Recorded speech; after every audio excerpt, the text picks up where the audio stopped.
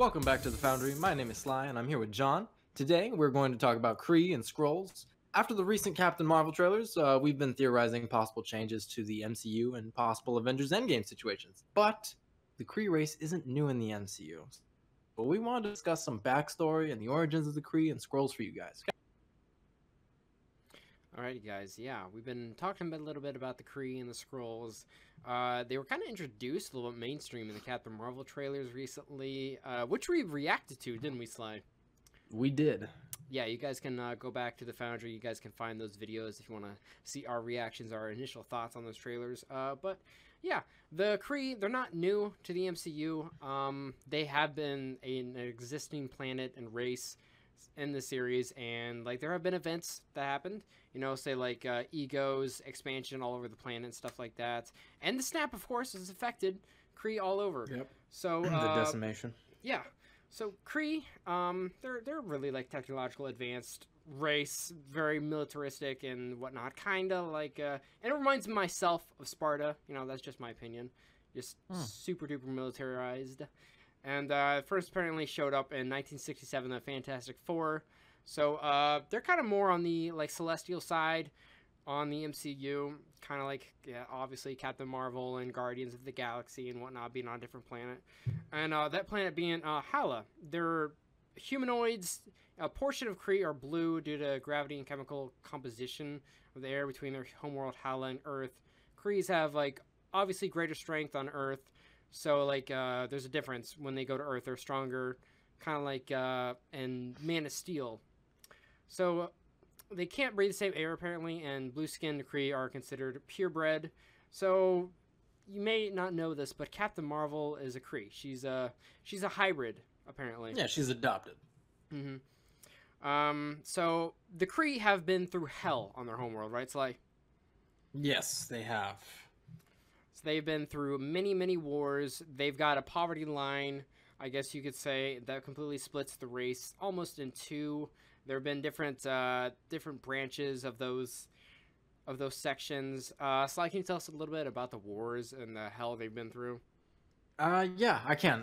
The Kree had been involved in two wars, two notable wars anyway, with the Skrulls. And the Skrulls is a race of reptiles that were genetically experimented on by the Celestials, resulting in three different groups: the Prime, the Deviants, and the Eternals.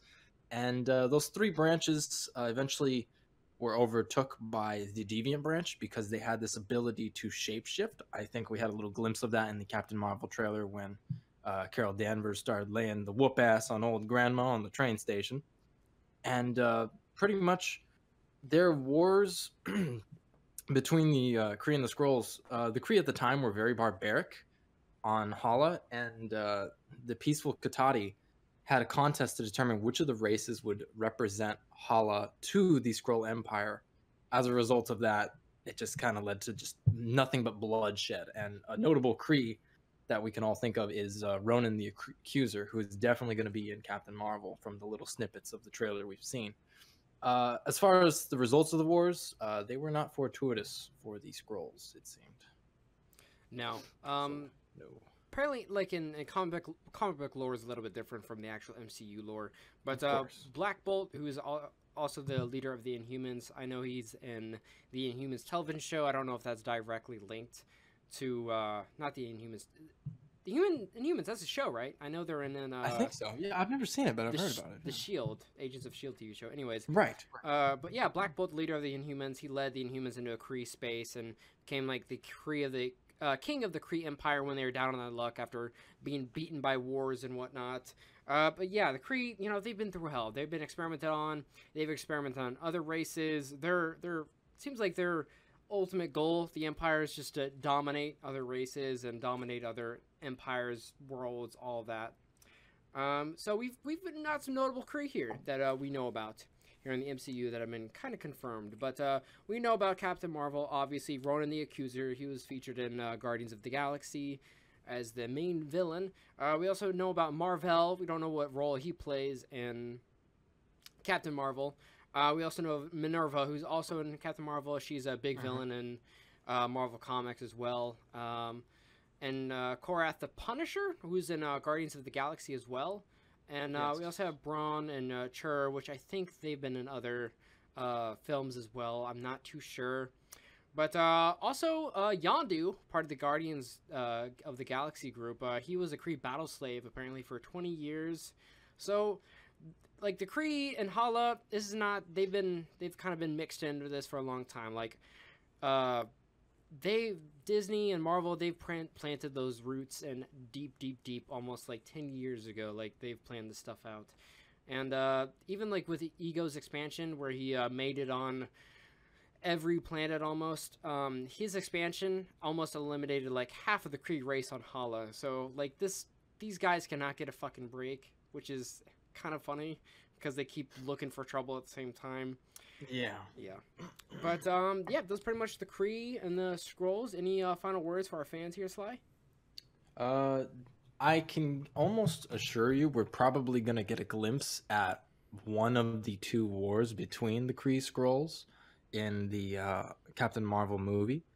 Also, there is a likelihood of a cameo, I'm thinking, because the Kree and the Skrulls are so prominent in the comics with the Fantastic Four, as one of the Skrulls actually, Elijah, she infiltrated the Fantastic Four and ended up having a thing with the Human Torch. So this would be a perfect time for the MCU to roll out the possibility of a Fantastic Four franchise.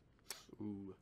But yeah, I think that's gonna be it for today's little video there. Like we said, we're gonna try to pump out some more Marvel videos for you guys to get the hype up for Avengers Endgame and Captain Marvel And Spider-Man Far From Home. Absolutely. And Sly, thank you for leading the one on leading us here on this video. Hopefully guys enjoyed it. It's less opinionated, kind of talk about facts and whatnot, and see which direction MCU will go in. So hopefully you guys like this little bit different content here. But of course, thank you all for watching. I cannot wait to see you on the next Foundry video. See you.